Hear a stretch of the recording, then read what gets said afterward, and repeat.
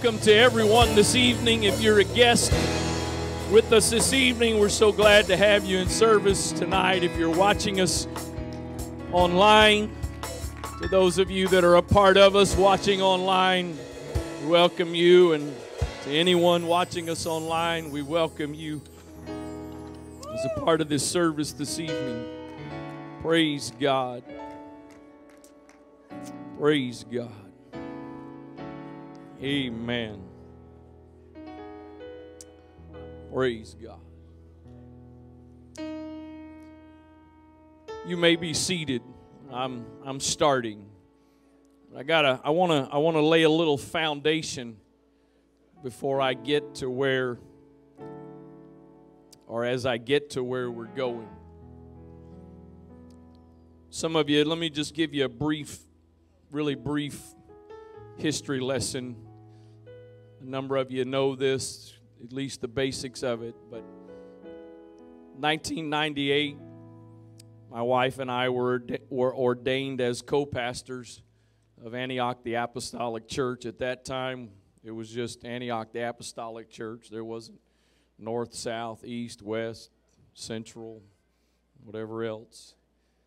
We spent from 98 until 2009, with the exception of a year or two in there. We worked with the Kimbrells and a few other folks, sort of a preaching point in Severna Park. In 2009 is when we shifted. My brother came to lead the congregation here on Sunday mornings, and my family and I traveled around. We had anywhere from 15 to 20 different locations we were meeting on Sundays. But leading up to that time, that first season that I was responsible for leading this congregation, at some point during that time, there was a passage the Lord laid on my heart. And for a long time, I thought it was just about that particular time and season. And several years ago, the Lord brought it back to me, and I realized that it was more than just for that. And in fact, truly, actually, the timing of it really wasn't when He gave it to me. It was more for the last several years. And then a couple of years ago now, as I had shared this verse, I don't remember what kind of session it was, but Brother Glenn Middleton came to me and said, I feel like the Lord told me to tell you basically that verse is not, it's not something you do and you move on. That's going to be it continually. And so those verses are this. Iisaiah chapter 54, and I don't usually do this on Sunday nights, but I'm going to use my iPad this evening, assuming all of this works. The devil has been in the sound and media today. So, look at that. Hallelujah. Praise God. So, Isaiah 54, beginning with verse number 1, the scripture says, "Sing, O barren, thou that didst not bear. Break forth into singing and cry aloud, thou that didst not travail with child. For more are the children of the desolate than the children of the married wife, saith the Lord." And it's these next couple of verses. I'm reading that for, I guess, a little bit of context, but it's these next couple of verses that are the specific verses that the Lord gave me. "Enlarge the place of your tent. Let them stretch forth the curtains of thine habitation. Spare not. Lengthen thy cords and strengthen thy stakes. For thou shalt," when you do this, "thou shalt break forth on the right hand and on the left, and thy seed shall inherit the Gentiles and make the desolate cities to be inhabited." I don't have time to break down some of the typology of verse number 2, but let me just tell you that in the last 6 years, which the beginning of June this year was 6 years as Antioch Central, It's hard to believe that it's already been 6 years since those changes were made, and Antioch West was formed, and Antioch North was formed as well, and the current structure that we have now is basically when that started. But it took us. I'm not quite as good with Bishop on a lot of timeline and dates. He's got a crazy memory, but from 2016, I think it was well into 2017 that it was almost like the predominant spirit in this congregation was a spirit of grieving, because it felt like there was a great loss, because we had brothers and sisters that were all a part of here and came together, that went to some of the other congregations, and our worshiping together and other dynamics were changed. And in fact, I don't remember. I don't remember if it was 2016 or if I'm not mistaken, it was 2017. Brother Paul Sharp was speaking one night when the board of trustees were in town, and he kind of addressed that, and so it took us a little while just to kind of get our bearings. But then in 2018 is when we did a complete revamp and overhaul of small group ministry and how we do it here at Antioch Central, and that's when we created our new oikos, I think is what I've been told is the plural of oikos, and we started down this path of some new, some degree of new principles, new ways of doing some things. And I got to tell you, for months and months and months, it was a grind. And there was a lot of days I wasn't sure if we had done the right thing and headed down the right path. But we kept going, and I got to tell you today, it is amazing week after week as I read reports, just on a regular week, not on a week when we've had gatherings, but just on a regular week, the things that are taking place throughout our groups and the growth and the development of groups. Some of them more so numerically, others of them in the spiritual maturity and development of that group. And so far, every time we've had an oikos gathering instead of a church service, the combined attendance of all of our groups on that evening has been larger than the service on that night. And if you think that means we ought to switch and go to the rest of it, come to me. I'll talk to you and explain why we're not doing that, because numbers by themselves don't drive our decisions. But it's amazing. And then in 2020, lots of crazy things happened in 2020, but 2020 is when we launched the Grow discipleship process, and COVID definitely had some effects on that, and the quickness of that getting off the ground. But we've plodded along, and I know not everybody's fully bought in, but there's some folks that have bought in. We've got several, and I mean this with the utmost respect and affection, but we've got some old timers that have been around here for 30 plus years that have completed all of the available material for the Grow process. And I say available because there's still a couple of things that are kind of waiting on my wife and I to get finished. And then there's some new folks that have been around just eating it up. I don't want to embarrass anybody or single anybody out, but we met for a few minutes Friday morning with Sister Olivia, and she referenced it, and there's others that have just been using it and developing and growing. And so those are some things in the context of the verse that I just read that are a part of lengthening the cords and strengthening the stakes. And we've enlarged the place of our tent, and we're going to do that even more. We've heard over the last 8 months or so, whatever, going back to December when Brother Herring preached the first night here. He preached about church planners and expansion for Antioch Central. And there's some things that are in the works right now that I think within just the next couple of weeks or so, we're going to be taking another step with another group. And so all of those things are a part of lengthening the cord, strengthening the stakes, enlarging the place of our habitation. The bottom line is, I'd be the first to acknowledge that none of those things are perfect. The bottom line is, none of those things are functioning to the fullest degree that I want them and many others hope for them to function. The bottom line is, in a lot of different areas, if you sit around and wait till you get everything perfect, you're never going to do anything because it's never going to get perfect. And so I believe we've spent the last 6 years perfecting. Notice I didn't say it's perfect, perfecting.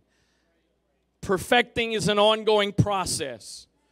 It's a continuing process. So we have spent the last 6 years perfecting these things. I've said it numerous times now in the last several years for this congregation. I think you can boil down the responsibility, the purpose of the church into 2 categories. That basically everything we do falls into 2 categories: equipping and evangelizing. Equipping saints for the work of their ministry. That's what Paul said the fivefold ministry is for. Preparing, training, equipping, because this is not a spectator sport. This is not for you to come and watch me or any other individual perform. We are a team. We are a body. We have different members, different roles, different places, but this is a body, and every member of the body has a purpose and an important place. So that's one dimension, and the other is evangelizing. And it's really you equip those that are saved, and you get more people that come in, and then you equip those, and you just keep it going. So I want to read some verses to you, and then I'm gonna read some verses to you. How about that? And then we'll go from there. Matthew chapter 5 and verse number 13. Brother Middleton prayed it some during prayer this evening. I realize some of you weren't here yet, but this is pointless tonight if you don't choose to mix the word with faith.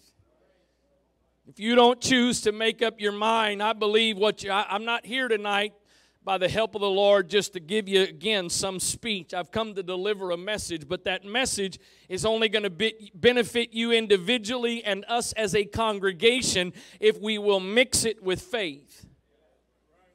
Matthew 5 and 13 says, "You are the salt of the earth. But if the salt hath lost its savor, wherewith shall it be salted? It is thenceforth good for nothing but to be cast out and to be trodden under foot of men. You are the light of the world. A city that is set on a hill cannot be hid." The Living Bible says it this way: you are the world's seasoning to make it tolerable. The church is supposed to be seasoning the world, not the world seasoning the church. I said the church is supposed to be seasoning the world, not the world seasoning the church. And I'm sorry to tell you, it seems to be more and more that it's the world seasoning the church. And I'm not talking about just some generic category of the church. I'm even talking about apostolics. You are the world seasoning to make it tolerable.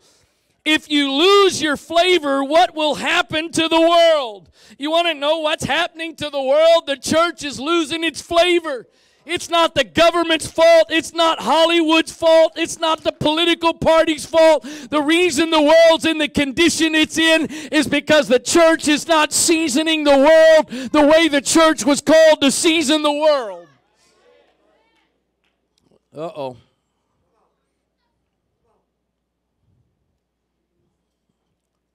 Oh, boy.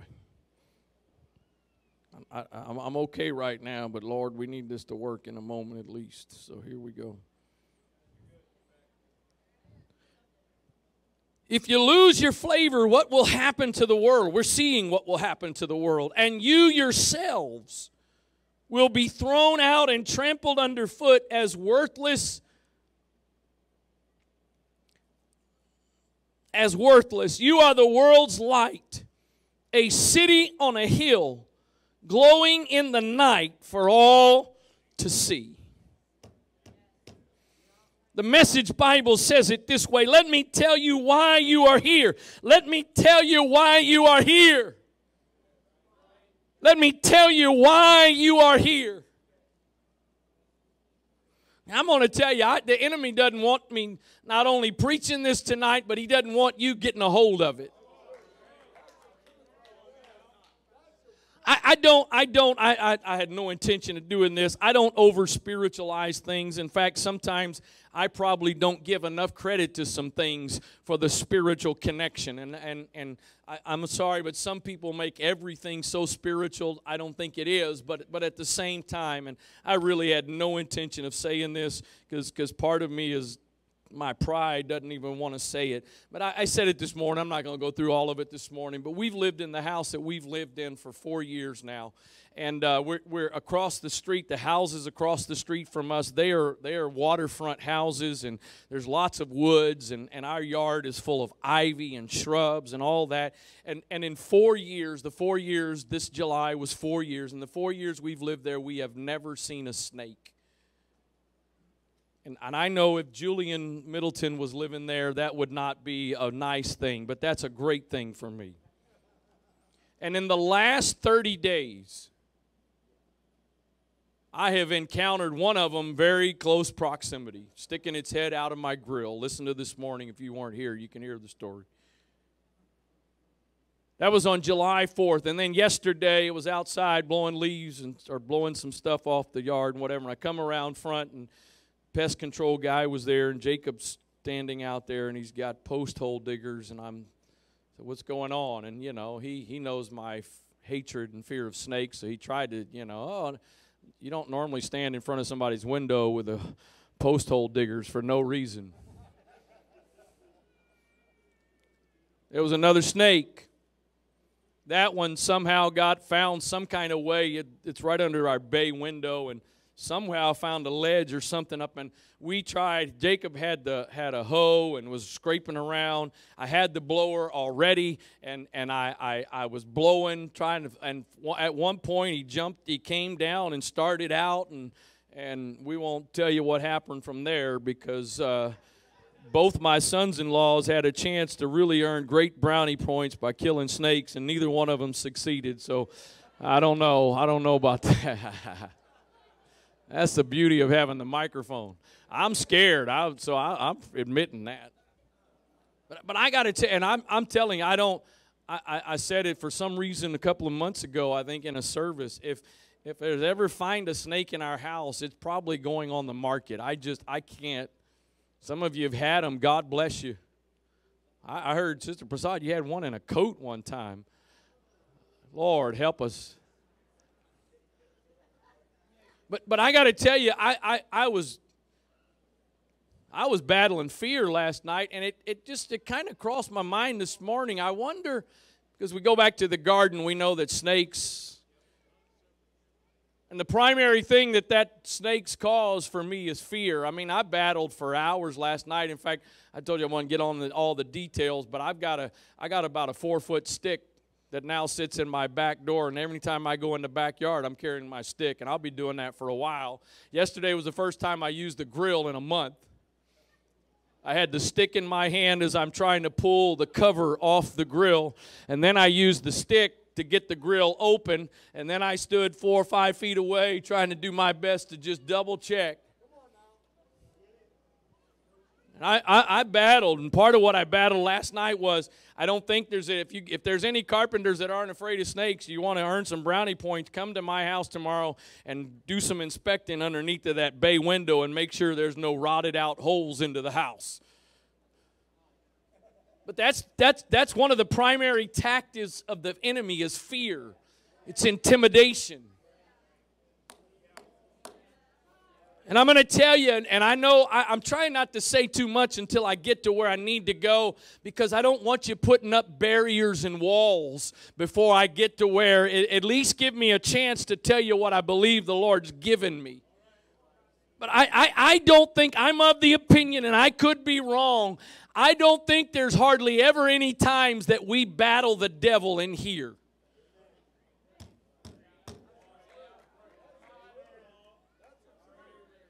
Because this is like an embassy.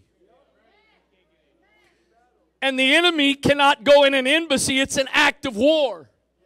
The devil is absolutely stupid to try to come into an atmosphere like this. And so most of the time, he's not battling us here. If we're battling flesh. Now, I didn't say he never comes, because I felt him a little bit. This has been a chaotic. They had problems with sound, and not people. It wasn't anybody's fault, so just to be clear. But they had problems with sound and media and all from the very beginning today. And stuff has been glitching and whatever all day long. And you can write it off to coincidence if you want, but I'm going to tell you, the enemy is absolutely fine with us doing whatever we want to do inside this building. He doesn't have you do whatever you want to do here, but when it comes to recognizing that we are salt and light in the world, that's when he rises up and is not willing just to sit back and let us do whatever we want to do.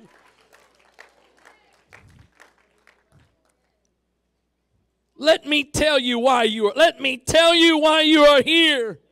Well, we spend weeks and months and years fasting and praying, God, what's my purpose? Here it is. You're here to be salt seasoning that brings out the God flavors of this earth. If you lose your saltiness, how will people taste godliness?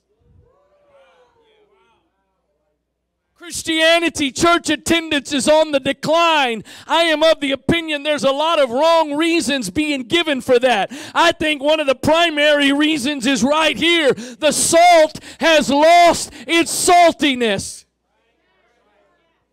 So how are people knowing what godliness is? You've lost your usefulness and will end up in the garbage. Here's another way to put it. You're here to be salt and light, bringing out the God colors in the world. God is not a secret to be kept.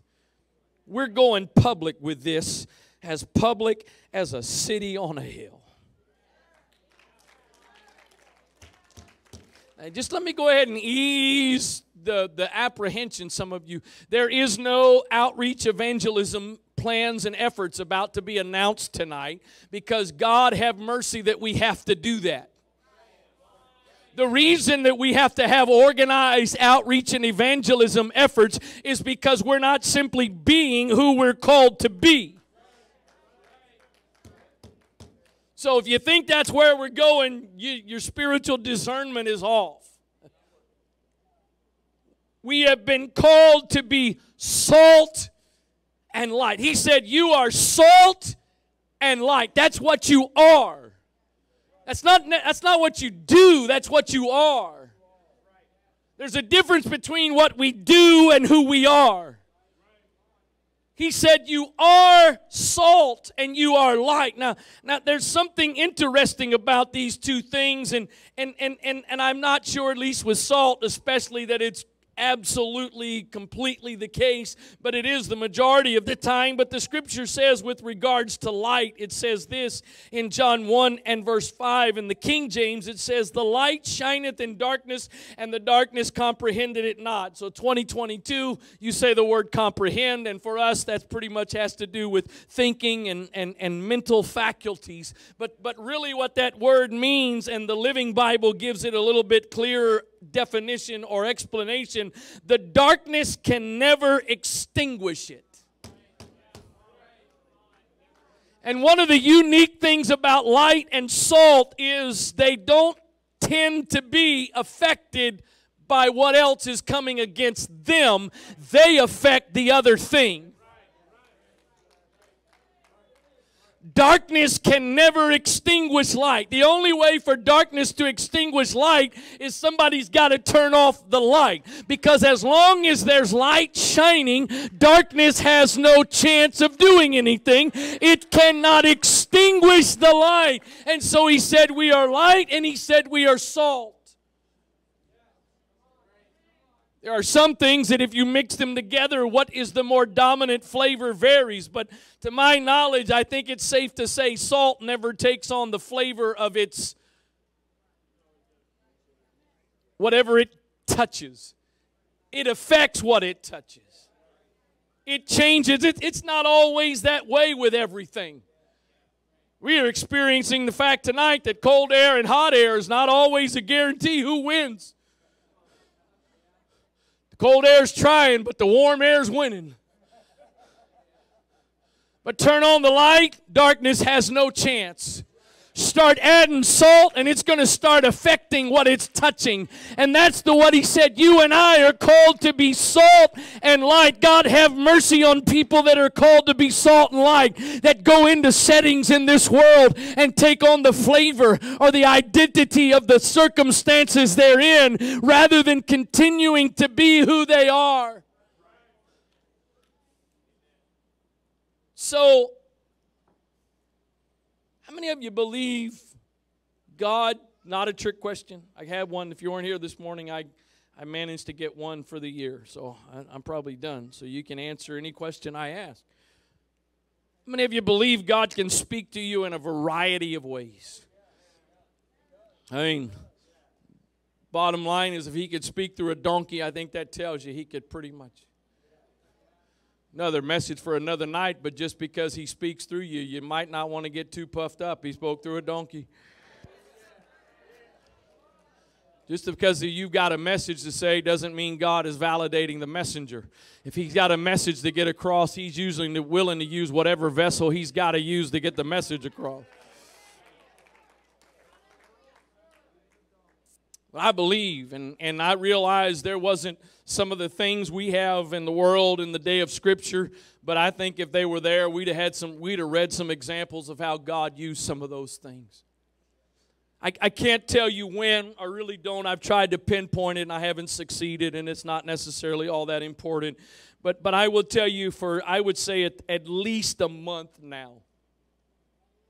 At least a month, the verses that I have just read to you have been churning in my spirit. And really, basically, these two words have been churning in my spirit. Salt and light.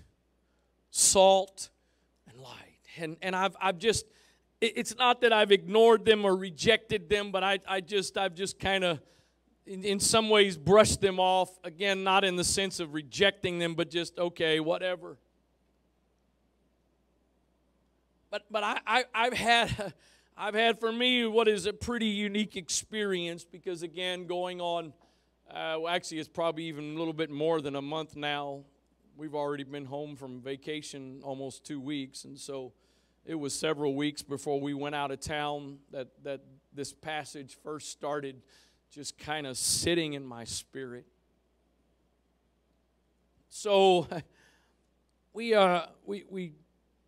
most of you know, we went on vacation, went to Hawaii, and we did a couple different activities throughout that trip. And the first activity we did was we got there on Saturday, and on that Monday we did a downhill bike tour. Brother Benner, if all bike riding was like that, I would be in, because the description is very accurate. It was downhill.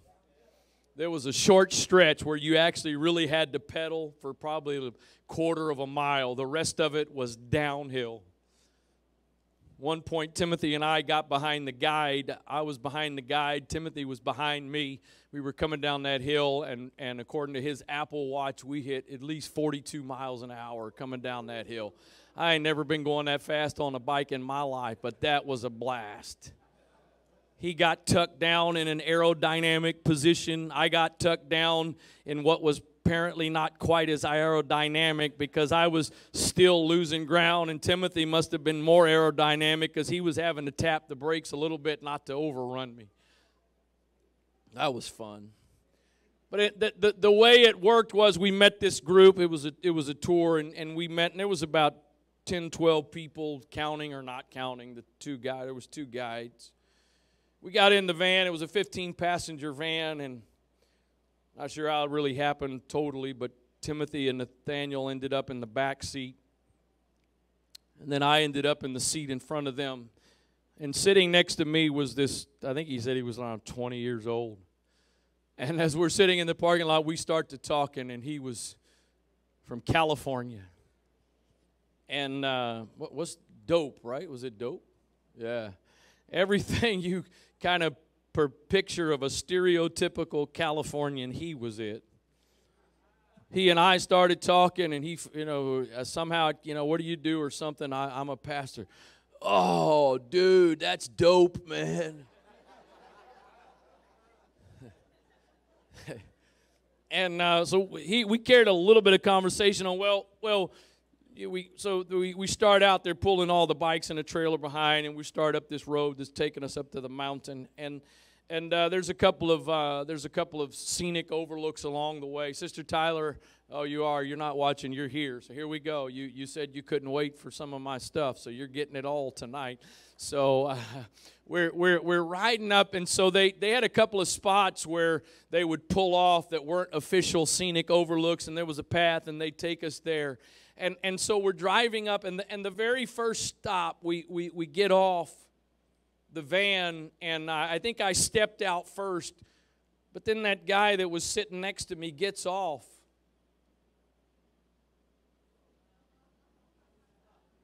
And I look at his shirt. It says salt and light. Now, come on, God, I'm on vacation now. You gotta... Now, I understand. I understand that I would say the majority of you here this evening, you've heard those verses many times before. It's not that it's uncommon, but I got to tell you, I've never seen the phrase in a common way. And standing right there in front of me. And that was dope. Dude, it was. I thought, okay, all right, but, all right. 2 days later, we're out and about doing stuff. We go to this place. It was some kind of old warehouse, and they turned into a place for shops and little different variety of little shops. And so my wife and my sons were milling around. I had scanned real quick. It doesn't take me very long. I found me a place to sit, and I'm sitting there, and I was actually piddling around on my phone for a few minutes. And after a few minutes of sitting in my chair, I just happened to look up.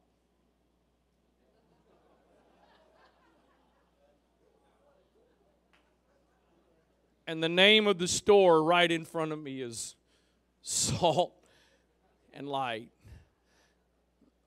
I mean, you can write that off, I think, as coincidence. I'm not really sure how you write off two as coincidence. That already had me thinking, maybe God's been trying to really talk to me. I need to pay attention. We get home Wednesday, late Wednesday evening. Thursday evening is Oikos gathering night. We got jet lag. We didn't end up falling asleep till almost 4 a.m. Friday morning from jet lag, so I was wide awake when Oikos reports started coming in Thursday night. I start reading through the Oikos reports. One of the ones that came in on Thursday night said a part of the lesson they discussed that night was, we get so busy that we forget we are the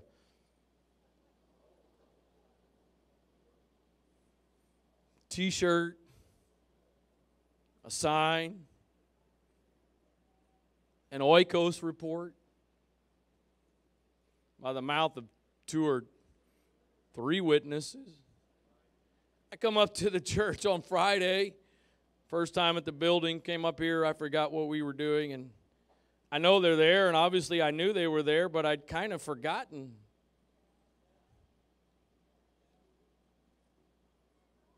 Two or three witnesses, 4.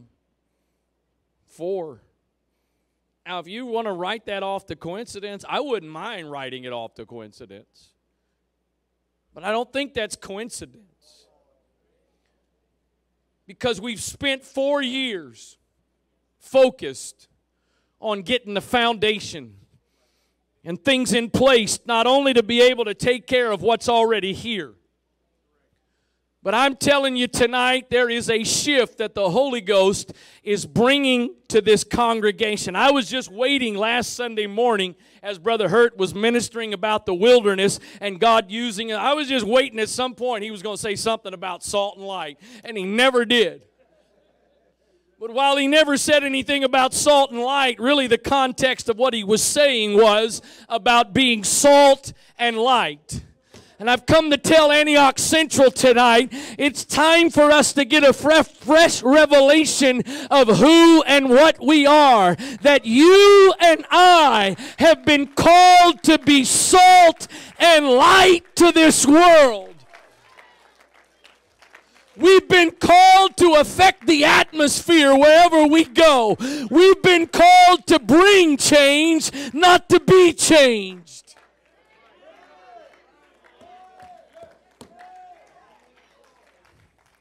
Salt and light. I've had a weird, there's not going to be any great punchline to this, so don't be waiting on it. But I've just had an odd experience several times over the last several weeks. There have been a few times where I've been out, and it happened a time or two while we were on vacation, but it's been other places and other times, Brother Middleton, where I've been in a relatively sizable group of people, and all of a sudden, kind of out of nowhere, something just begins to churn in my mind that I am the most senior spiritual authority here.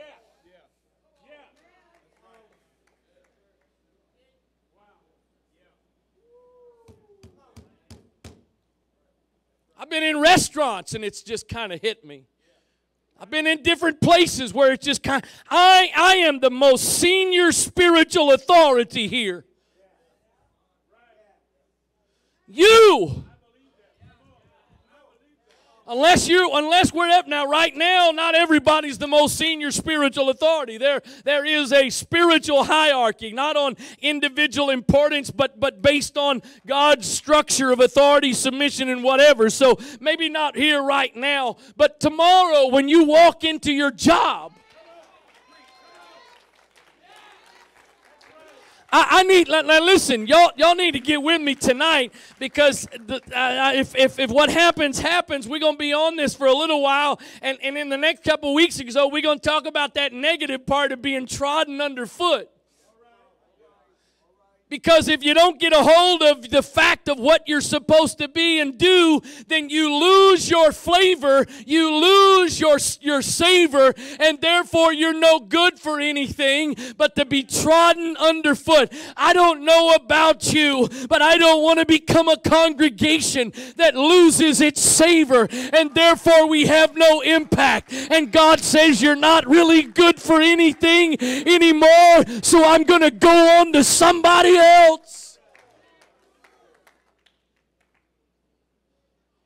You are the spiritual authority.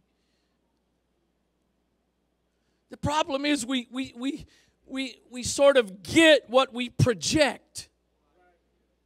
You ever been in a room where somebody walked in that had absolute confidence in who they were?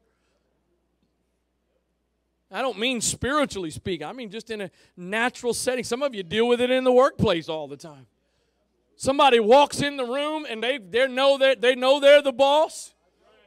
They know they're in charge, and they walk in acting like they are. And I don't mean necessarily I know some people misuse that, and I'm not really talking about in a negative way right now. They sort of, as we say, they command respect because they know who they are. Do you know what the enemy does not want you to get the revelation of who you are? In fact, he's okay with you having a revelation of who he is. He doesn't care if you have a revelation of who Jesus is. Who do you say that I am? Thou art the Christ, the Son of the living God.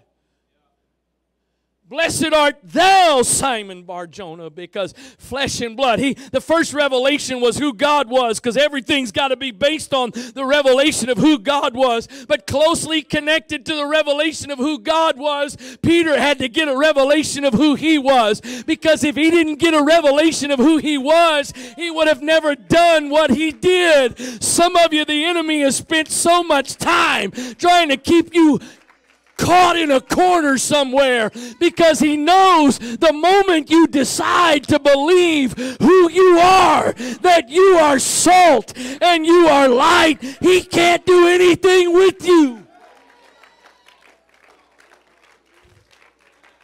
I'm not talking about arrogance and cockiness and pride, but I am talking about confidence in who you are and what you are. Yes, sir.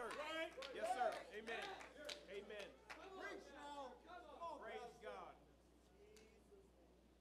You know what would happen if some guy in the major leagues was walking up to the plate for his at bat with his head hanging down, dragging the bat behind him because he's nervous and worried about going up to the plate? That manager would yank him in a heartbeat.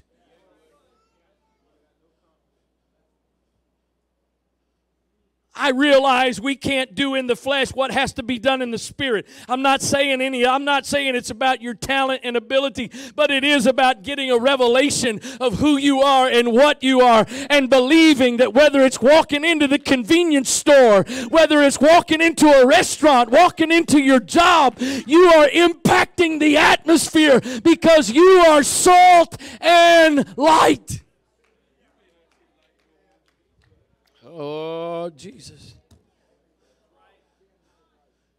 I got a question.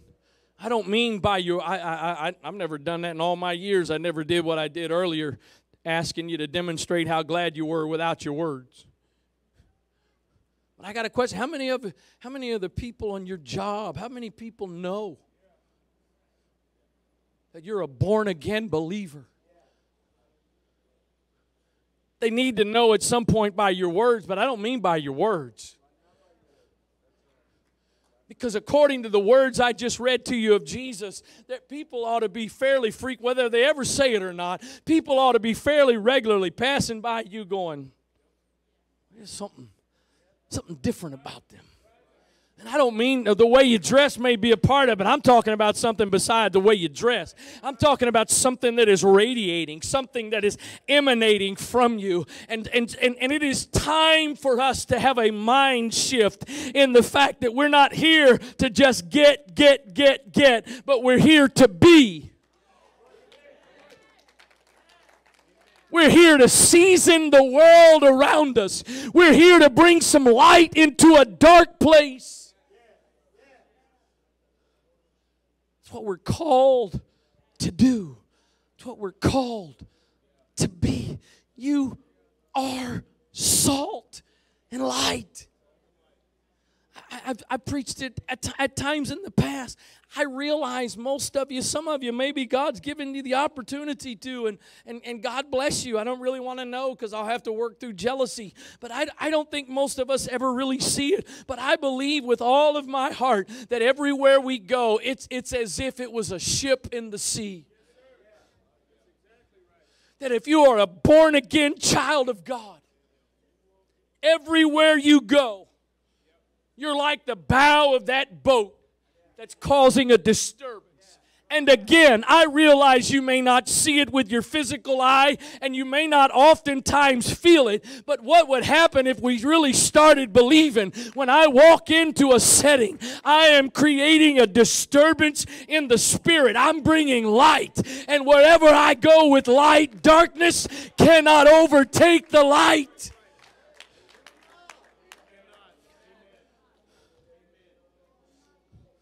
You know how many of us are essentially capped right now in our walk with God, in ministry? The reason is because we're not being. We do sometimes, but we're not being. Because what Jesus was talking about was not an organized ministry of the church, a department of the church. I'll be in this ministry, I'll be in that ministry, but I'm not. No, he was saying to all of us, you are salt and you are light. You are salt and you are light. And I'm going to say this also. I've already told you a few things where maybe if you think this is going, this is not about going to get you, trying to get you to invite people to church. Because if we'll be salt and light, if we'll season their lives and bring some flavor to it, if we'll shine the light to where they are, that will be the byproduct. You know what happened? We had a lady here this morning. Lives in Arnold. Several days ago, I think, a couple days ago. Felt led to come up on the hill. Just drove up on the hill. Early morning, hopefully this Brother Johnson wasn't because the lockup man didn't do his job the night before, but early in the morning, nobody around, she walked all through the building. Said she heard a humming, I think. So she was trying to find it. She never found the humming, but she felt something. She came back this morning. A couple of people talked to her. I had a chance to talk to her for a moment after service. I've been Catholic, she said. Oh, I mean, this might not be exact quote, but just, I don't like church. I didn't like church, but I like what I feel here. You know what? I believe in the last days that's going to happen more and more. But it's not going to happen more and more when we're just sitting inside these four walls. Enjoy. It's going to happen more and more. The more we are salt and light in the world, the more that's going to happen. Again, this is not about inviting people to church, so please don't misunderstand the example I'm about to use. It's the principle of it I'm trying to use. Brother Mallory, I have referenced you so many different times through the years because I can remember for years we had a 5 o'clock meeting with Bishop Wright and all the ministry leaders, all the daughter work leaders every Sunday evening, 5 o'clock. And I can remember the Mallorys were leading the group on Fort Meade for a number of years. And I can remember, I feel like I've heard you say this several times. I know it was more than once, but I can remember you coming in. They go around the room and give reports, and Brother Mallory would say, well, we went out on outreach yesterday, and we knocked a bunch of doors and invited a bunch of people to church, and not one person we invited yesterday came, but when we came in this morning, we had a couple other guests show up. So I believe God's going to draw more and more, but He's not going to draw more and more as a way for us to not have to be salt and light. He's going to draw more and more when you and I are being salt and light in the world. You know what? The interesting thing, we had some steaks yesterday. I mean, if I'm going to go through all the trauma of using that grill again, it's going to be more than just hot dogs on it. We did some steaks, and so before I put some seasoning on them, my wife put a little bit of salt. You ever notice you don't put what you're cooking in the container of salt? You shake the salt on what it is. I wonder how many times we're just trying to get people in the Morton salt thing. It's not a jar. What's it called? The cardboard, whatever, container. When we're supposed to be getting the salt out of the container.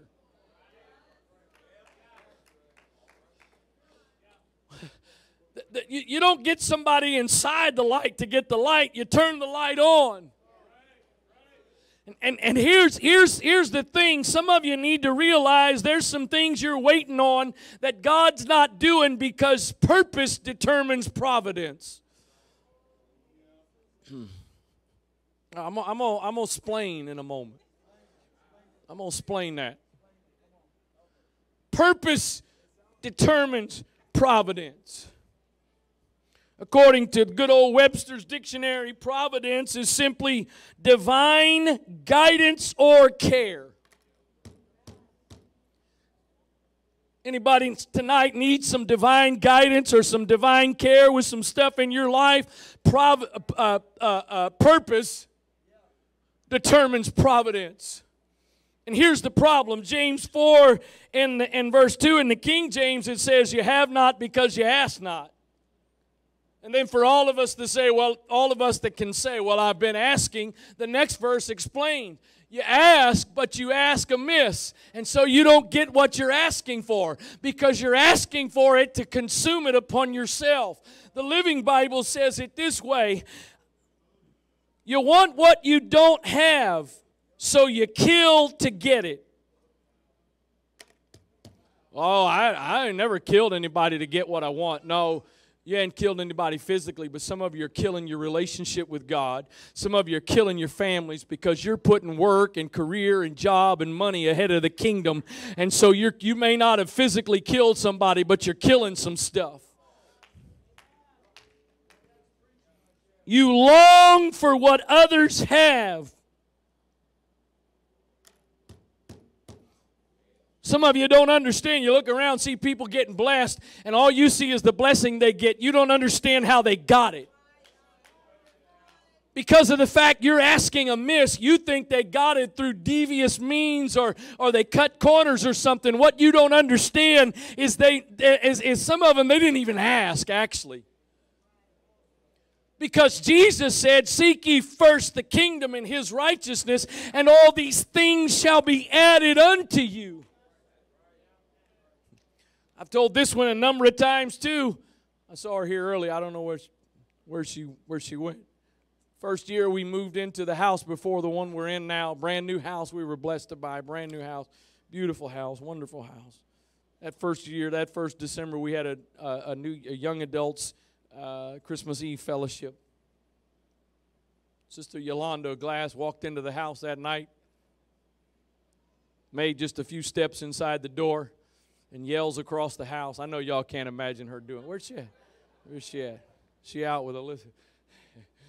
Yells across the house. Pastor, what do I have to do to get a house like this?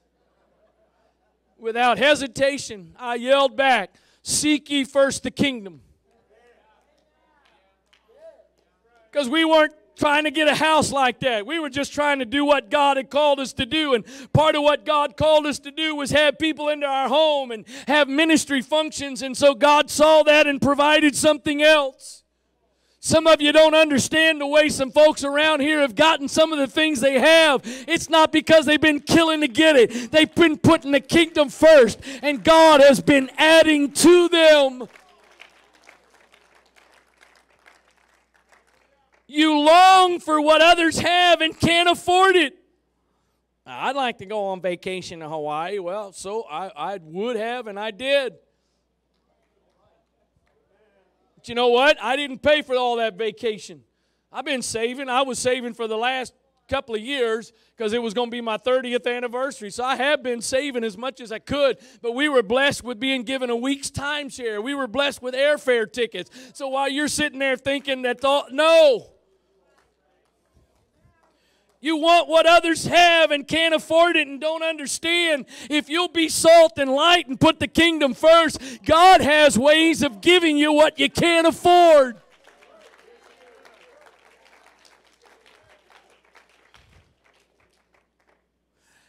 So you start a fight to take it away from them. And yet the reason you don't have what you want is that you don't ask God for it. Again, well, I ask, okay. And even when you do ask, you don't get it because your whole aim is wrong.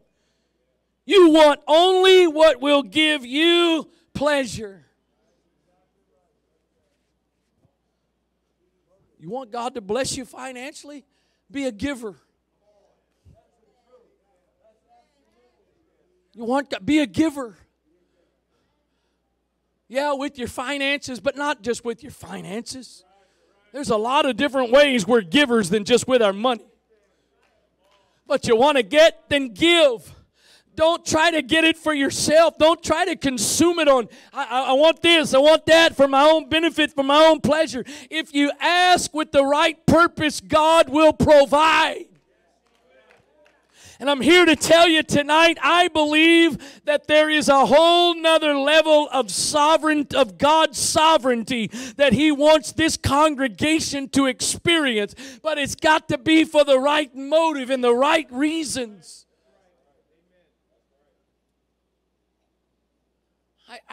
I came across something the other day, and it was a video on YouTube of an interview.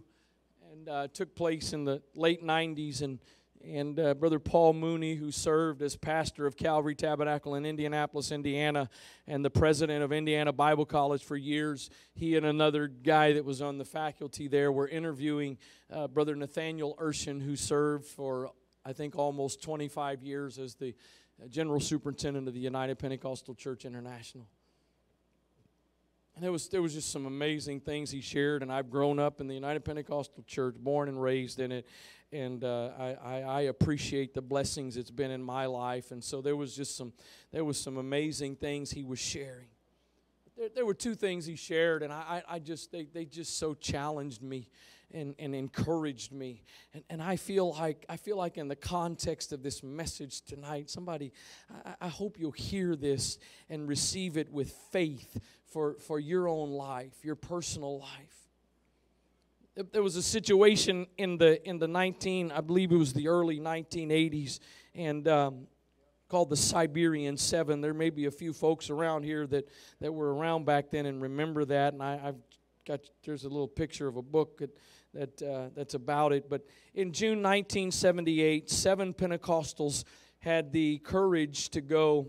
That font is so small because of the thing. So 7 Pentecostals had the courage to go to the American embassy. One of them distracted the guards while the other 6 escaped into the embassy gate and managed to make his way inside. How they did this is a little foggy because these Soviet guards were diligent. They claimed it was a miracle. It was also a miracle that the Americans in the embassy accepted them into the building. They lived in the embassy, in the American embassy, the basement of it, until they were allowed to leave for the United States 5 years later on June 27, 1983.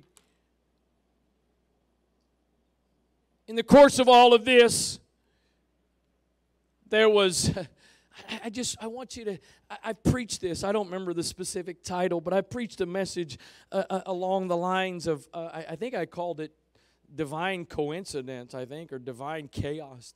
That God is orchestrating the steps of your life. And for all of us that don't have the experience of God telling us every little thing to do every single moment of the day, I want you to know God is in control if you're living for the right purpose. And so this all had, obviously at this point, we've been going on for several years. And anybody remember? I don't know, they may still have it. I remember it for a good portion of my life. But in the Sunday paper, because we don't get the Sunday paper anymore. Anybody remember reading Sunday comics? Man, that was a highlight of the Sunday. I couldn't wait to get home to get the Sunday. What was the one with the caveman?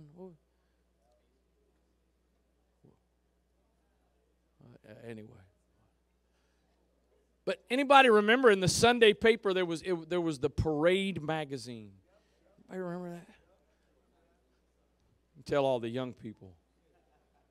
What's a newspaper?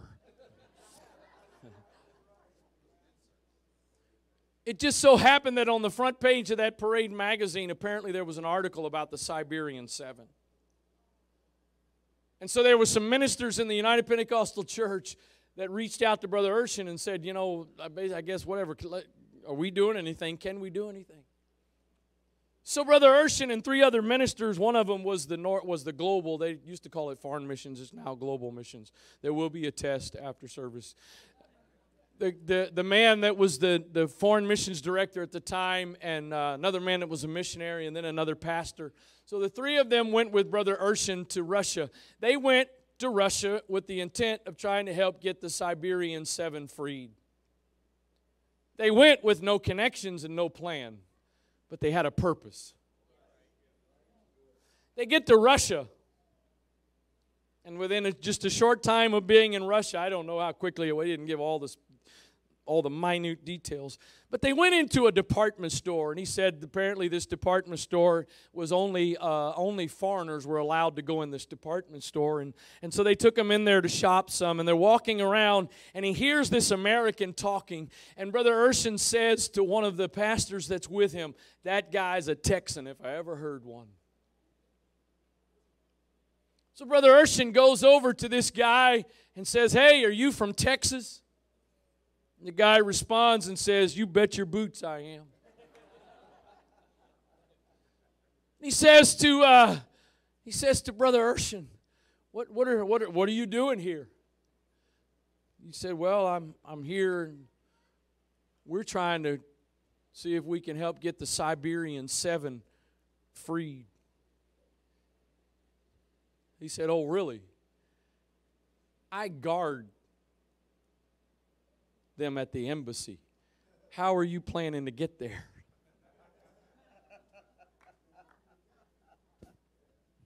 Oh, y'all, somebody should have got a little more excited than that.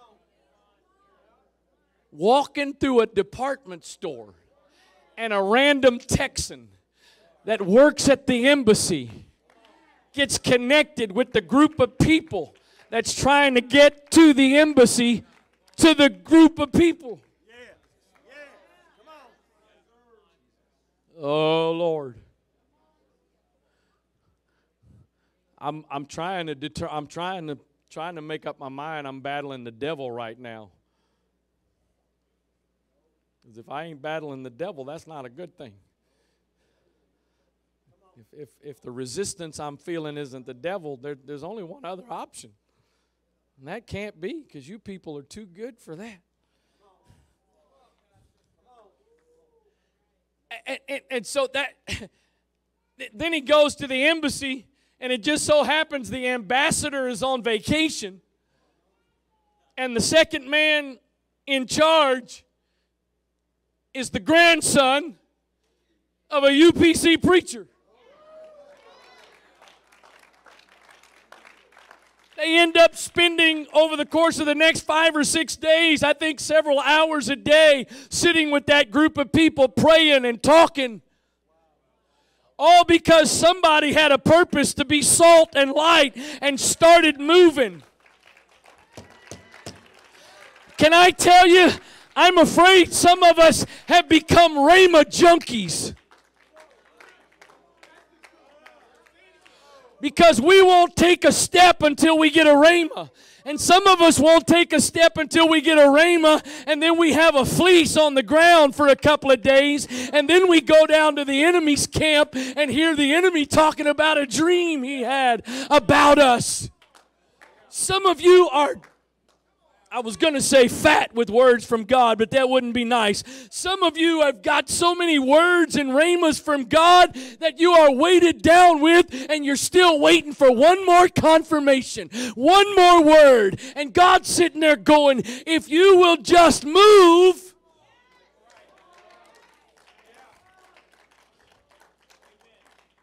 You know, I got to tell, I'm going to be honest with you. I'm not sure if I'd have done the same thing. I mean, if I finally had everything in order, I might have went. But 4 men just said, kind of sounds like 4 men I've heard about in the Old Testament. We sit here, we're going to die. We go into the city, there's a famine there, we're going to die. We go to the enemy's camp, the worst thing that's going to happen is we're going to die, but they'll probably make it quicker, so I read the verse this morning. Jonathan's sitting there. All the Philistines, all the children of Israel, all the soldiers of Israel are sitting around. The enemy has taken all the weapons of war. And finally, Jonathan's sitting there and he has enough. And he says to his armor bearer, let's go see.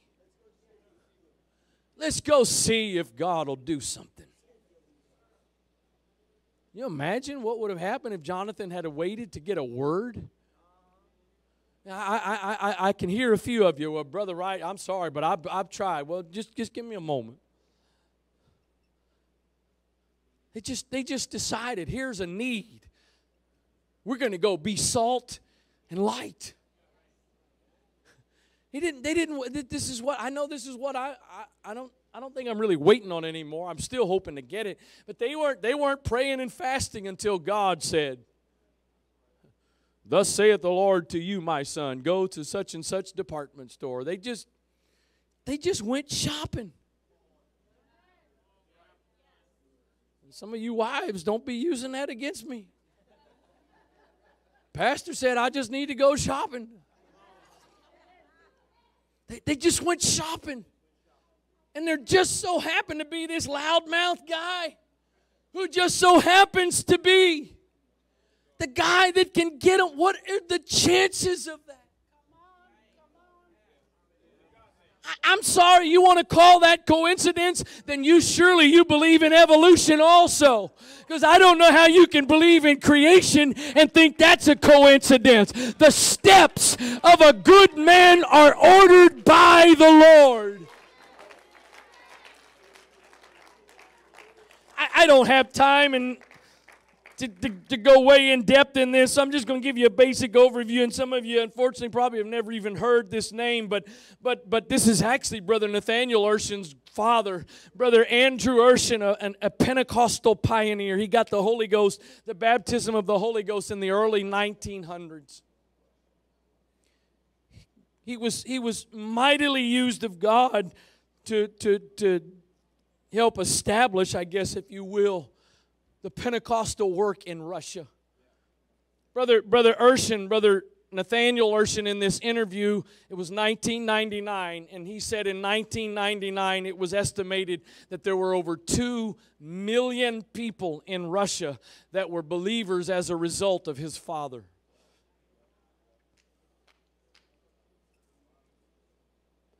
I would have suspected that the way he got to Russia would have been similar to Paul's experience with that vision he had of that guy from Macedonia saying, "Come over to us." A dream, a word, a brother hurt calling you out. That's what I would have thought. Some kind of amazing supernatural experience. Most of you are intuitive enough to know that where I'm going, that's not the case. Got the Holy Ghost, got saved in the U.S. He went back what was at that time called Persia, what is now called Iran. And he went back there, and the reason he went back there was to try to convert his family. So he goes home to be salt and light. In the process of going back to Persia, he loses his passport.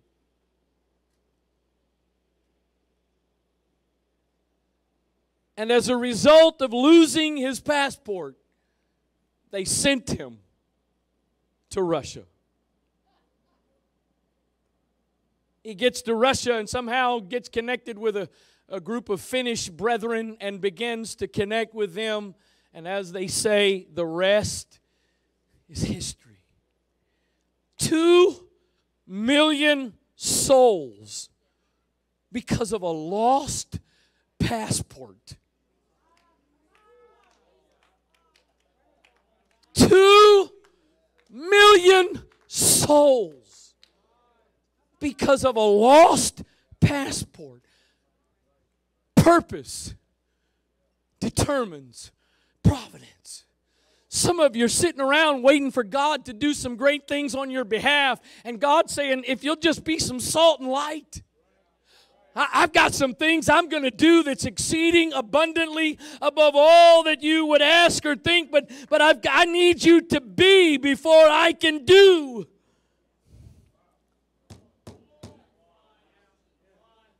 Oh, come on, Brother Wright. I've tried it before. Yeah, that's what Peter said. When Jesus calls out and says, let down your nets. But Master, we've toiled all night and we've caught nothing. I wish tonight, by the help of the Lord, every person a part of this congregation would get a nevertheless in their spirit. Because Peter responds after saying, I've already tried that, and it didn't work. Nevertheless, at your word. And he brought in a great draught of fishes, too much to even contain. Some of you need a nevertheless, because if you don't get a nevertheless, you're going to miss out on the providence that God has for you. Because you may have tried before and it didn't work, but when the time is right, I said it this morning to the deacons in our pre-service prayer, and I'm going to say it here tonight. You know, Brother Bishop, I don't believe in this idea that some seem to have where there is sort of almost this magical moment of revival that's going to come. I don't believe that. But what I do believe, and I think I can very easily demonstrate this throughout Scripture, there is such a thing as timing. And so while it may not, I don't think we're supposed to be waiting on this elusive great revival, Brother Mott. I also know if you go out to the cornfield in the middle of the winter, you ain't getting nothing but dried up ears of corn. You've got to go at the right time if you're going to harvest corn. Man, we had some good corn yesterday. You ain't never eaten no corn, good corn on the cob until you just got through shucking it, get them silky things off, and just start chowing down. There ain't nothing like raw, sweet corn. Might have to go find some tonight. No. The timing, Jesus' name. The timing, it's got to be the right timing.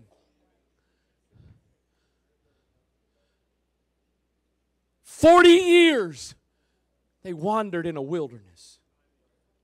I'm pretty sure that in that 40 years there was at least a time or two where they walked by the Jordan River and kept walking. But when the timing was right, that time they came to the Jordan. And I am sure, let me tell you something. We have been bumping for years. I'm just going to say, Brother Middleton Sr., we've been bumping for years a spirit of unbelief that's trying to take hold in this church. Because, Sister Evans, we've heard it all. Brother Evans, we've heard it. You guys have been here since the early 70s. A few other folks, we've heard it. Men of God have come through. We've seen the Jordan and kept walking. There had to have been some times where they came to the Jordan initially and there was some excitement. Hey, there's the Jordan. The promised land is on the other side. We're getting ready to cross. And next thing you know, they take a turn. Start for another lap. But when the time came, the Lord said to Joshua, you need to tell the congregation, get ready for tomorrow. Tomorrow. So I don't think there's some elusive, mystical thing we're waiting on, but I also know there is a timing. And your job and my job is to be preparing for when the timing comes. And so I realize we've let down some nets before and brought nothing. And you know what? I'll just go ahead and just say it. This may be another false start. But all I know is this. There's coming a time that we've let down the nets before and brought in nothing. But this time, when we put those nets down, it's going to be more than we can handle. So I know some of you may be battling a little bit discouragement, but would you let it rise up inside of you and say, nevertheless, at your word.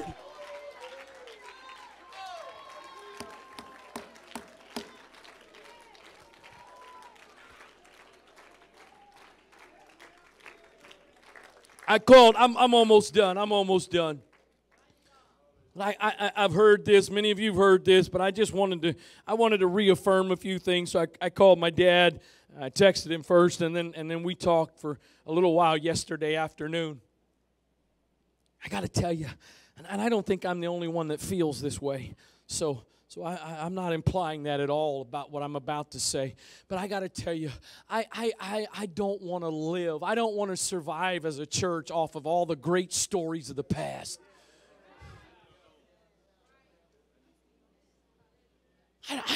That's not good enough.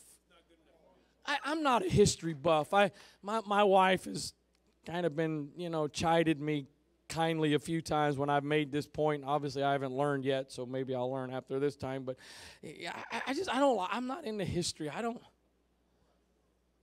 some of you are history buff, and there's nothing wrong with that. I don't have a problem. I'm just saying, I don't. As long as there's a lot of pictures or displays in the museum, I'm good. I hate going to museums with people that got to read every article. I need about 15 minutes in this section to look, and 30 minutes later, you're on the second display.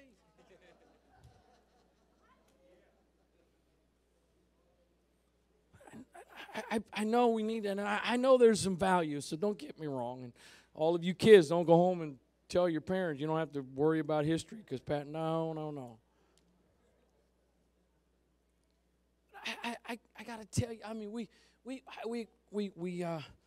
I didn't plan this one, Sister Tyler. It's all your fault. I'm blaming it all on you. We went to, I know some others of you have been there.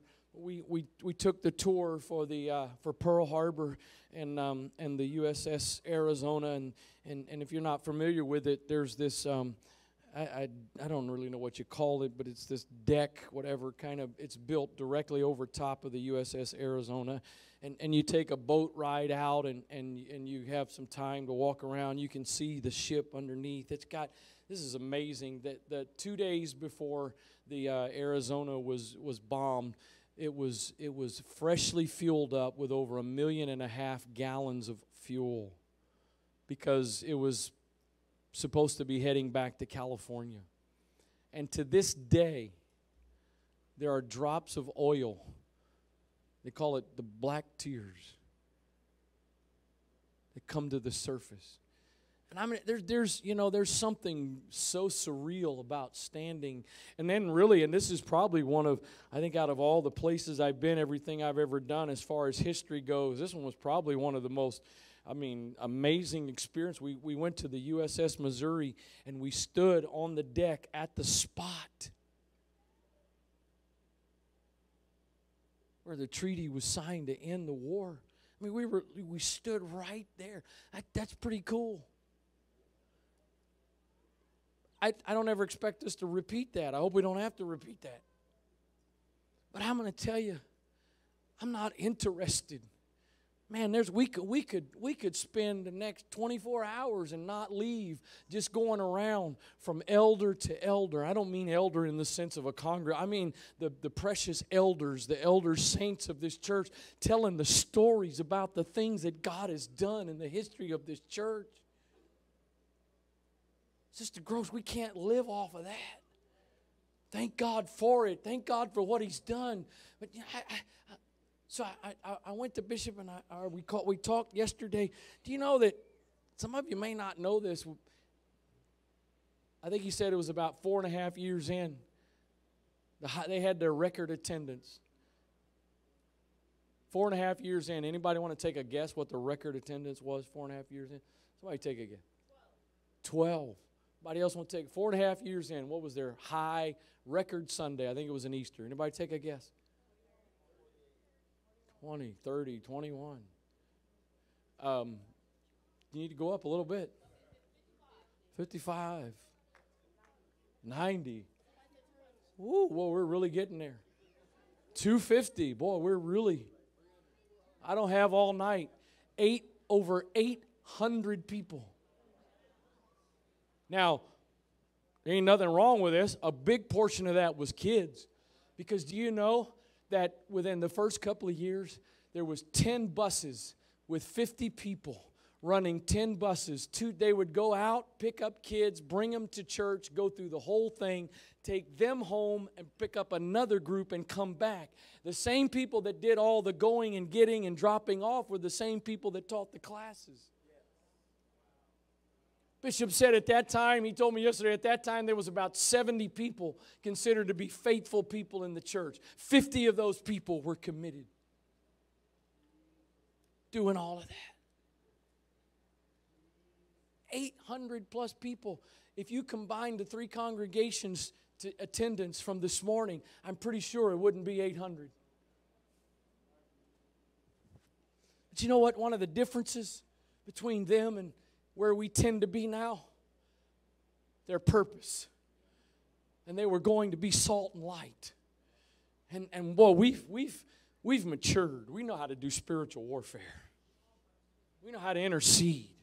We know how to do all this great stuff inside the salt shaker.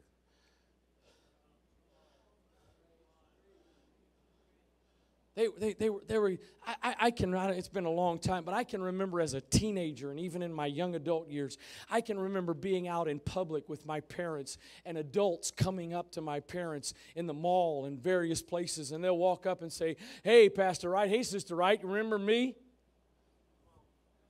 They'd be like, "No, sorry, I really don't." And they'd say, "I was one of those kids that came on the buses." Seeds that had been sown and planted. I got to tell you, and I'm trying to be careful because, again, hopefully you're hearing me. This message tonight, this isn't about an evangelism outreach effort. This is about us being. Because there is a world that needs salt and light. It's about us being. And so Bishop said, he shared this passage with me. I want to share it with you, and I'm wrapping up. I'm not going to read all the context of it.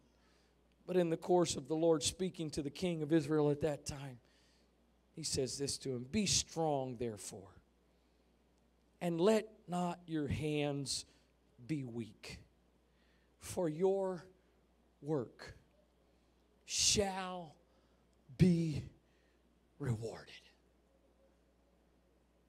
Some of you have toiled all night and caught nothing.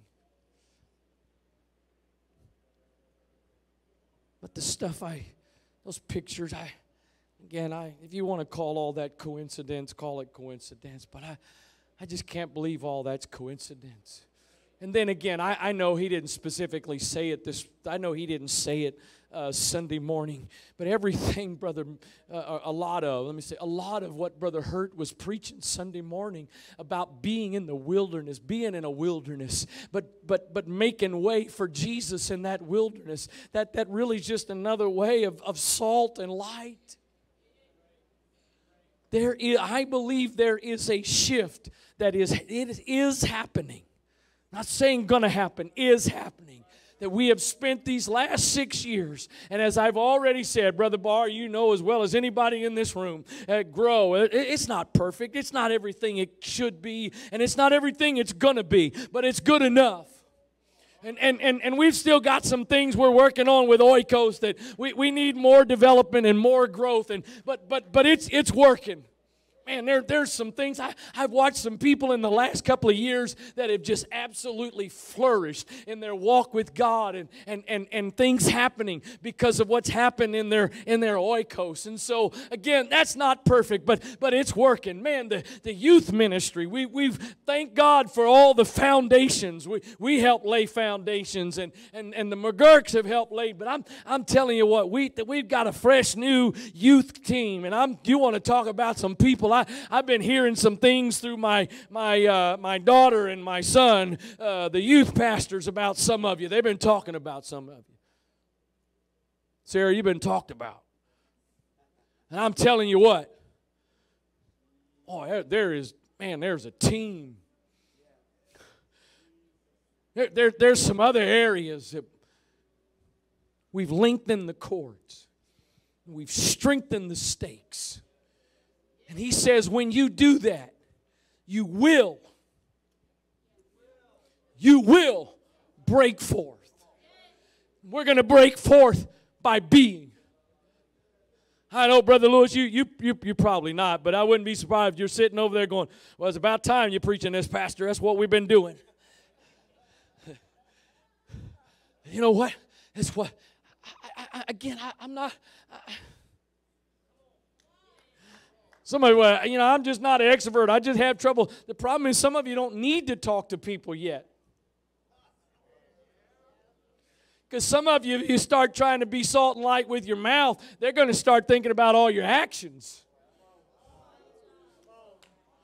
And thinking, well, you haven't been seasoning this place for the good. You haven't been shining a light in this place, but you want to. So just start by being. Just start by being the kindest, nicest person in your office. Just start by being the best worker on the job. Just start by being the best manager in your workplace. Just start by being the nicest neighbor in your neighborhood. Just start by, oh boy, some of you are going to fall out on with me on this one, but just start by being the best tipper at the restaurant.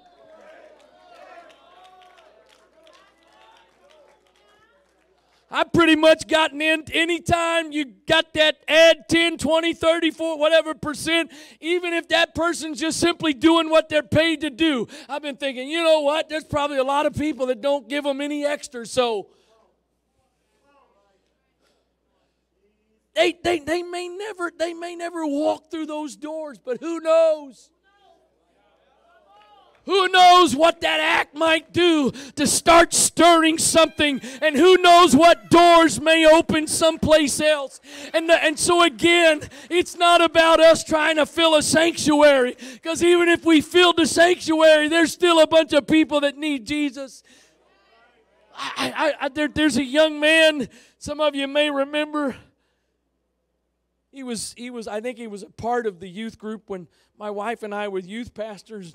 Sister Trashir was one of our young people. Didn't we do an awesome job? No, I'm just kidding. You remember, I think her name was April. Remember April and Nathan Britt? I think there was Britt. Anybody remember that name? They were young people when we were youth pastors, and they moved because I think their family was military or something, I believe. They moved away, and just, I didn't know whatever happened. But about a year or two ago, I think it was through faith. Anybody else remember them? A couple of others of you were youth at that time.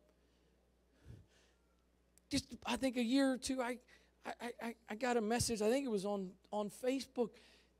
He and his wife, they go to church at the Reynolds Church in Clinton. We had a Maryland, D.C. Section 3. That's the section we're a part of. We had a prayer meeting a couple of months ago, I guess it was. Time just flies by. We went to that prayer meeting. He and his wife and kids were there. Went to youth camp. He and his wife were there with their kids all week long. There was a seed that was sown, and we didn't know if anything really came about. So it's not about what we can show. That's why, again, I'm going to touch on it again. You may not like it. I'd struggle with this idea of being soul winners, because Paul said some sow, some water, but God gives the increase. If the increase happens here, so be it. But the bottom line is somebody just needs to see some light, and somebody just needs some salt. I want you to stand, please. In Jesus' name. I told you, if what happens, if what I feel happens, this is going to be in some form or fashion I believe, over the next several Sunday nights. This is going to be the basic theme in a lot of different ways. But I'm going to tell you, just in case you're sitting there waiting, this is not leading to some kind of organized evangelism and outreach efforts. We've done those in the past. I'm not saying we'll never do them again. This is not what this is about. Something far greater than that. This is about something much bigger than that. There's 200 plus people here tonight. Some of those are children, but there's probably, I would say, at least 175 young people and adults, maybe a little bit more. 175 people in who knows how many different workplaces. Some of you work a job in an office and people come to you, and we've got some people here that are in sales and the kind of business you're traveling around different places and you're going in and out of different facilities and buildings and whatever. That's 175 lights. Folks, I don't have to tell you, I don't have it, I don't need it. If you need it, then there's a bigger problem. We're in a broken, messed up, hurting world. And you and I don't mean just you and I. There's way, I don't mean, hear me, I don't mean just you and I here tonight. But I mean you and I here tonight are a part of those that have the answer. We are the salt and the light. That's what we are. It's not just what you do, it's who you are. That's what we've been called to be. And by the help of God, you know what? Some of you have got some stuff you've been praying and praying and praying and praying and waiting for God to do and waiting for God to fix, and He hasn't fixed it. Could it be that the answer is in you truly being what you're supposed to be? And as you are being what you are supposed to be, God is going to orchestrate and do things and set things up. You. Don't let the enemy convince you that you're nothing. Don't let the enemy convince you that you're nobody. You are salt and light. You have what it takes. You know what? There's I don't want to give too much details. I don't think I'm really supposed to, but there's two different Bible studies that are taking place on a regular basis each week. That one of them, some of the ladies are doing. The other one, Brother Mark Lancet's doing. It's some dark situations. But there's people going in there every week as salt and light. And you know what? Somebody was sharing in a report the other day about it. And some of those people, the situation, the way it works, you're with them for a period of time, but then they go off someplace else, and it's kind of hard to keep contact. That doesn't change the effectiveness of the salt. It doesn't change the effectiveness of the light. Brother and Sister Evans, some of their neighbors, was that last year or 2020? It's all a blur. Was that last year when they came? I can't hear. I can't see either. 2020. Just out taking a walk. I wonder how many opportunities we have missed because we have some kind of illusion of this deep, mystical experience. Just out taking a walk, and basically his neighbors trying to minister, reach him. They came, ended up coming for a little bit. They moved away. Been watching online, and salt, light, salt, light. Salt changes there are so many people that have no hope. They just don't have no hope. And therefore, the first thing out of your mouth doesn't need to be Acts 2:38. That doesn't have to be. I mean, my wife said it this morning. I know it wasn't necessarily spiritual, but she told the story this morning of her being out at, I think, Chipotle with her sister, and they were parting ways and hugging goodbye, and lady walks out and yells, "Hey, I need one of those." I wonder how, I'm not telling you to go around hugging people. That's not my point. But I wonder how many people that you pass by every day that could use a hug, not willing to tell anybody. And again, I'm not telling you go just start hugging everybody. It'll get you in some big trouble. But my point is, I wonder, let's be honest, folks. Sometimes we're good at coming here and pretending that everything's okay. If we're good at that, you know that there's plenty of other people that are good at that.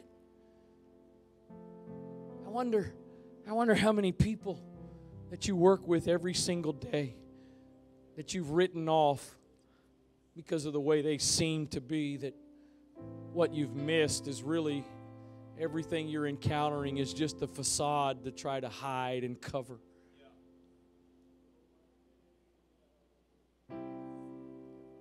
Please, please hear me. I beg of you. This message tonight and what I feel like the Lord has given me and stirring in me, please hear me. This is not intended to come across as a rebuke. Because again, I know there's people involved, but I believe there's a shift in our mindset. We've got to become more conscientious of the fact I'm salt, I'm light. You are salt and you are light. And here's what's so cool. It doesn't take a whole lot of salt to impact the flavor of something. It doesn't take a lot of salt. And you know, here's the problem. Most of us judge our light like this. How much impact did that light have on this room when I turned it on? Did anybody notice? Here, let's do it this way. Tell me when, not you guys. Tell me when the light's on or when it's off. Somebody said you can't tell. Can't tell. Oh, you can see it, but it doesn't change anything about the room. Why? Because look around you. You're in a bunch of lights. I'm not talking about those. We're all in light. We're all light. But turn off all, don't do it. But turn off every light in this room. And then let me do that. And no, it's not going to make it bright enough for you people in the back to read your Bible. But that same light, oh, Jesus, I pray that a spirit of revelation would rest upon some people right now. That same light in a dark room will have an impact. And no, it might not make it bright as the noonday. But when you walk into your schools and your campuses and your workplace and your neighborhoods, that light makes a difference. You are the light. In the name of Jesus. Come on, I'm done preaching. However you want to respond, however you feel to respond, I'm done. But there's got to be a work of the Holy Ghost. This has got to be more than a sermon. This has got to be more than a motivational message. There needs to be some revelation. There needs to be some revelation tonight of who and what you are. Some of you, the enemy's convinced you you're insignificant. You're so small. You're nothing. It doesn't take but just a little bit of salt.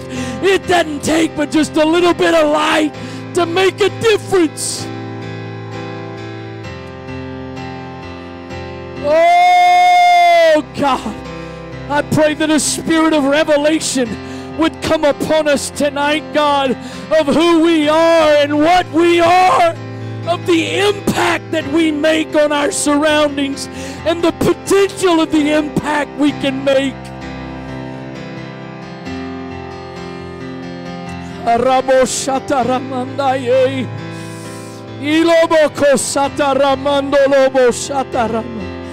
I wish if some of you elders feel like it, I wish if some of you elders that experienced some of that harvest in the history of this congregation, if you just make your way around a little bit and just lay your hands on some of these younger people, let there be an impartation into them.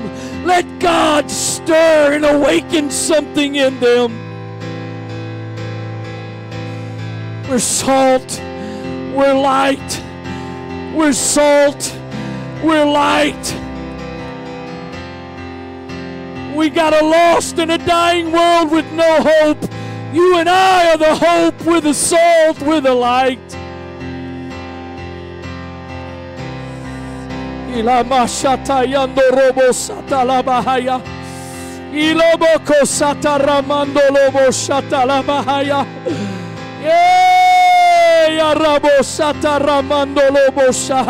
I thank you for everything you've been doing in this congregation, Lord. I thank you for everything you've been establishing, every cord that's been lengthened, every stake that's been strengthened, every way in which we've enlarged our tent. But I pray, God, that there would be a transition, a shift in our minds and in our spirits, that we would go and truly be who and what we are, that we would be salt and light to a world that is in desperate need.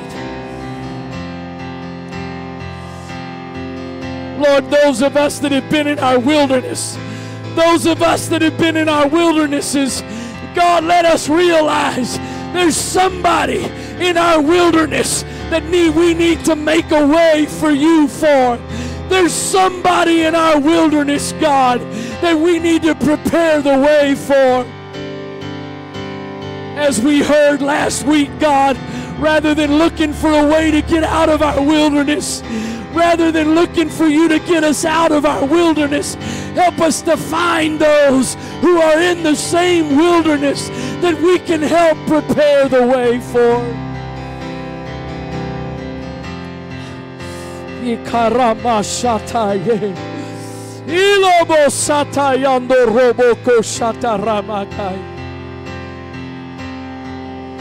It only takes a little bit of salt.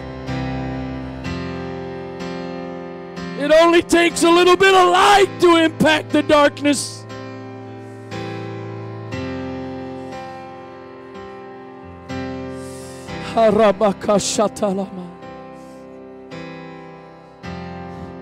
I've said it before.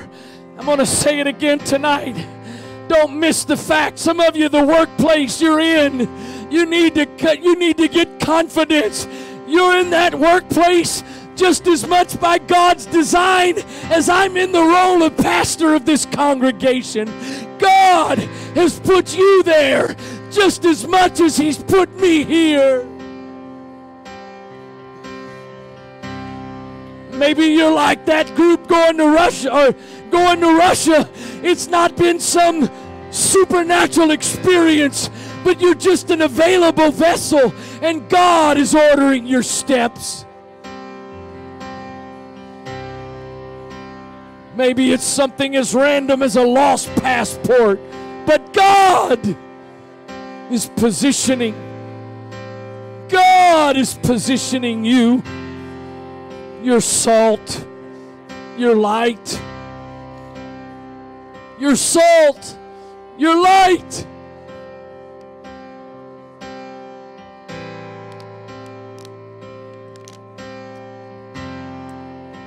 Haraboko shataramana. Dikaramandolobo satalama. Ilaboko shandarabaseki alalamahaya.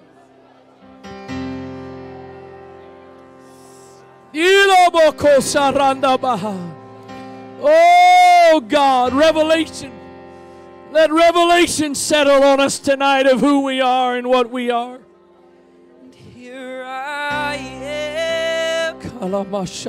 Here I am. You can have it all. You can have it all. Here I am.